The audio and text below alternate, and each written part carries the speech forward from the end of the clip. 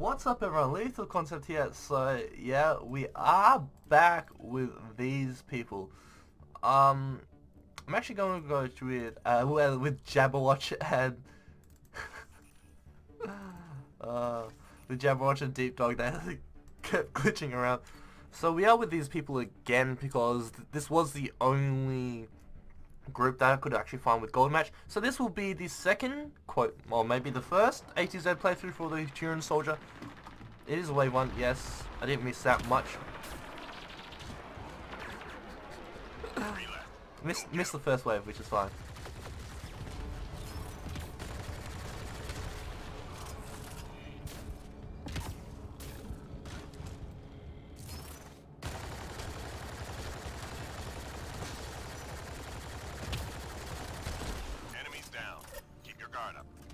Anyways, with the Turian Soldier, there's not much really to say. You're just like a very firepower heavy class, maxing turbocharge for duration because you got a lot of clip size, as you can see, 88 and 32, and that's even more with dump heat.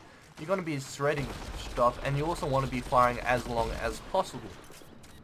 Obviously, Indra is for longer range, and the Cyclone's just shredding stuff at close range. You do have 2 frags, which, while it's not very powerful since you didn't actually max them, it's actually still decent to actually hit enemies and bounce them around cover.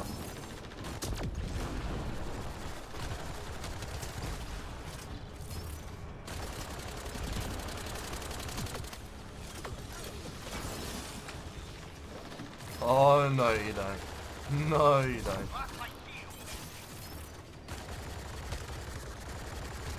As you can see here, I can start hitting them around cover. Like, if he stayed in cover, he would have gone hit by those. Hit by those grenades is what I should say.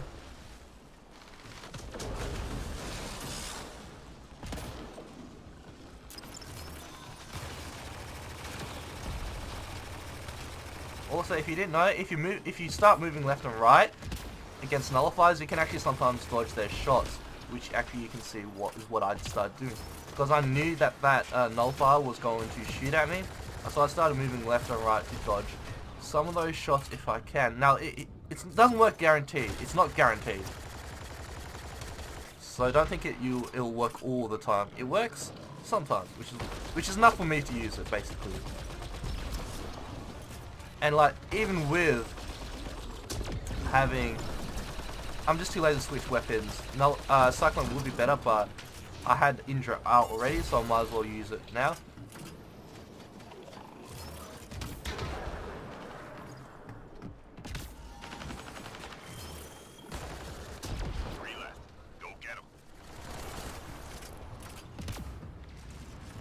Now, it doesn't work, as I said, it doesn't work all the time, it works sometimes, which is enough for me to try and use it. Enemies cleared. Stay alert. Some ammo. As you can see, I'm just killing stuff through whenever they come.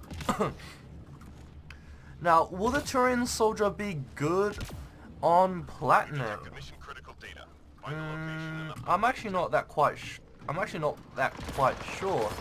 Because while you do a lot of damage, you don't have a lot of good ways to clear AoE. And obviously, if they're all firing at you, just peeking out and shooting would probably be a problem. So, you know.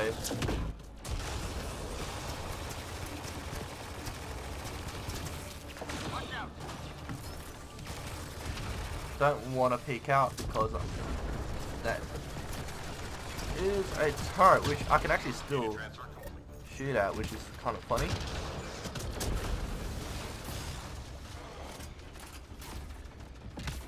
Oh, I see an observer on the left, so what I want to do is not even bother shooting, but get into cover. Not next to that though. Definitely not next to that.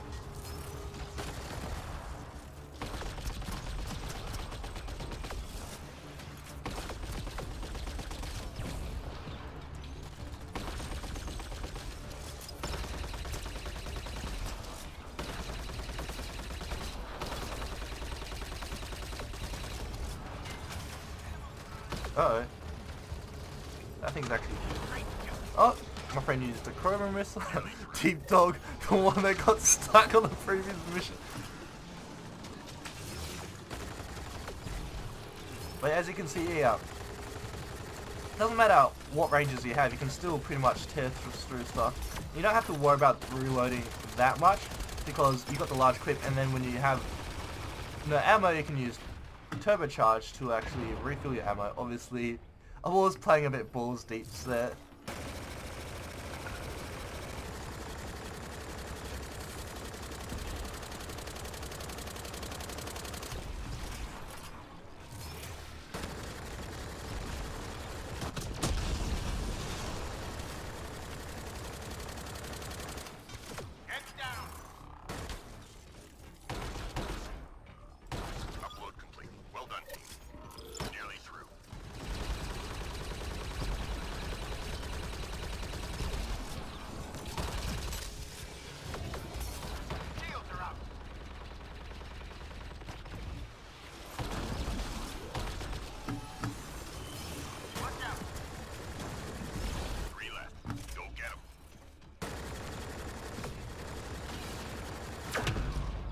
Obviously I was too close to the nullifier to be able to dodge, because at that range, that would have probably hit me no matter what I do, especially because I have Fortify on, which will slow my movement as well. Sorry. I'm still laughing at Deep Dog. But I did talk a bit about what I thought was going to happen in Platinum, or what I was interested to see.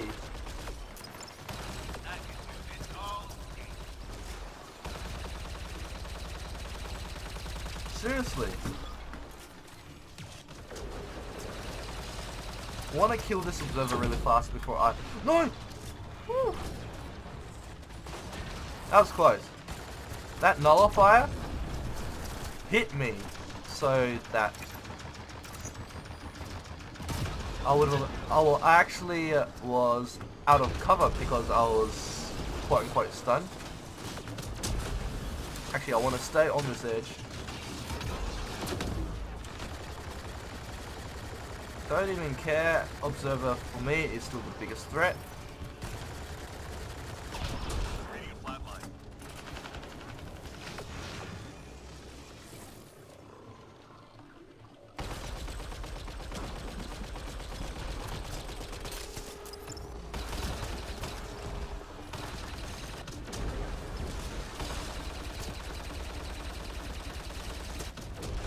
As you can see here, even though I was about to reload, what I can actually do is stop reload and then start firing. As you can see, I'm trying to reload, but I can actually stop it, and it helped there because I was able to kill that observer, which is what I really wanted to do.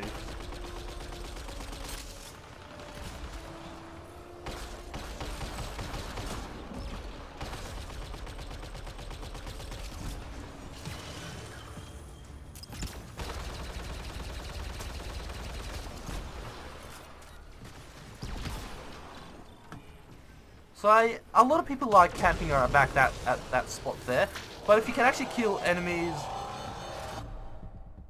What? Wait, what killed me? I was killed by a destroyer. Huh. Well, it was that destroyer there, obviously, since it's the only one alive. But how did it hit me when I was all the way on the top? Like, as you can see there, I did actually get hit by that destroyer shot there because Nullifier pushed me out.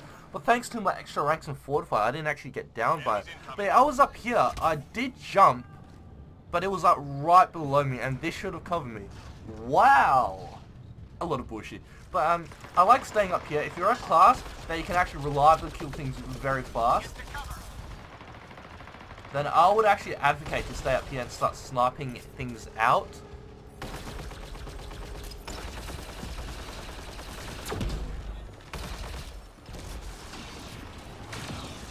As you can see there, I actually dodged the nullifier. What I'm actually going to do here is bounce those grenades to actually hit the nullifier in the back, as you can see. Because I don't want to... Well, the destroyer is obviously problematic. There's no doubt about that. What? that breacher go? It's obviously problematic, the destroy, but nullifiers left unchecked all the way at the back, they also pose a problem as well. What I can actually do is do that to actually get rid of all the turrets as well, make it easy for my team.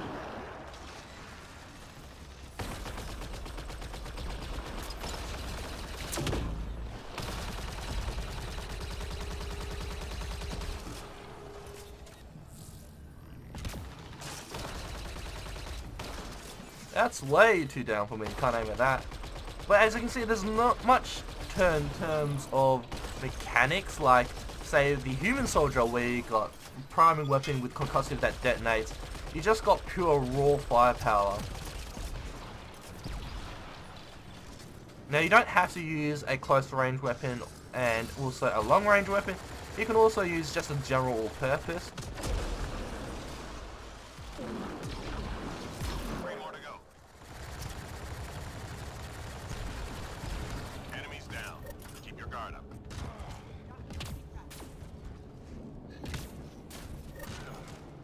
Upload, another upload. You really want to use stick to cover with this build?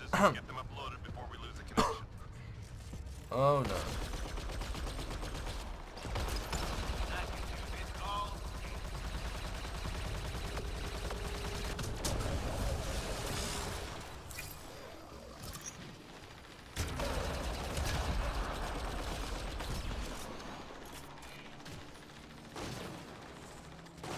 And also, this means that the destroyer shoots at me as well and doesn't shoot at my team, and also gives us that little bit of extra time to actually deal a bit of damage, because I'll be safe, because obviously I'm going to go into cover, but also they can be safe as well, since, you know, the turrets aren't hitting them, the blast isn't aiming at them. They can also get free shots because the destroyer is standing out in the open. Unintended effect, I was moving left and right, and I also dodged that nullifier shot. Wasn't intentional, because I just was doing that a little shimmy for the hell of it. But it helps to actually do some of those things. I can actually see that breacher, so I want to like try and kill that breacher to actually not have it go after my team.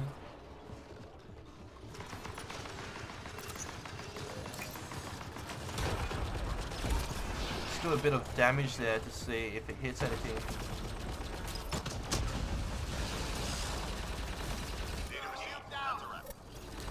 That breacher behind me is not important. Oh, no, it had to be breacher. Observers don't hit you. Melee range and stagger you. Had to be a breacher or an assembler.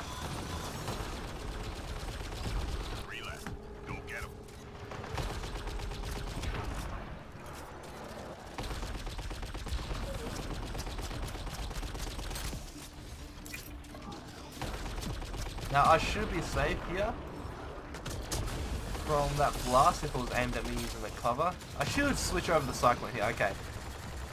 Much better decision to use Cyclone at close range. That's definitely not aimed at me. The most ineffective way to take down a destroyer is hitting it from the back with a weapon.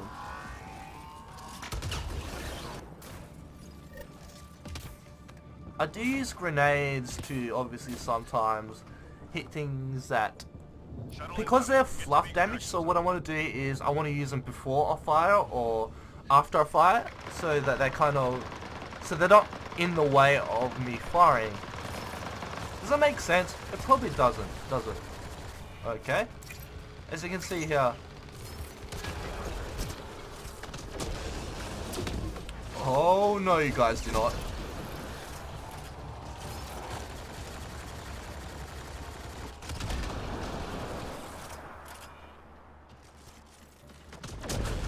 None of that. None of that either. Little floating assembler that reminds me of Deep Dog's adventures through the sky.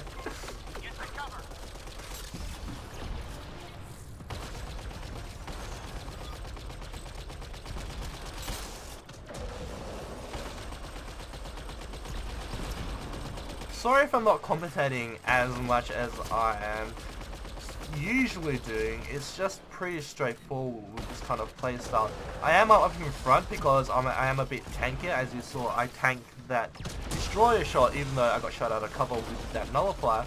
But I also have a sniper-esque weapon, which means I can start sniping things like this and actually cover my teammates pretty well as well. So I'm in front because I can shoot things before they come towards my team.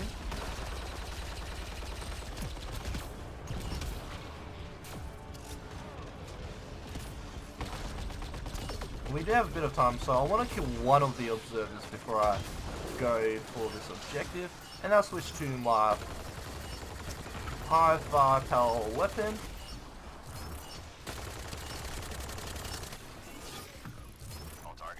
And we got the full extraction, and there we go. So really just, with my human soldier playing a kind of combo with still a very strong weapon, I wanted to have a class that had just the pure raw firepower, and this is basically my Turian Soldier that I used it for. Excuse me. Maybe I should put a more in-depth video about the planet. But yeah, this is just my pure raw firepower Turian Soldier. Thanks for watching, everyone, and I hope to see you guys next time. See ya.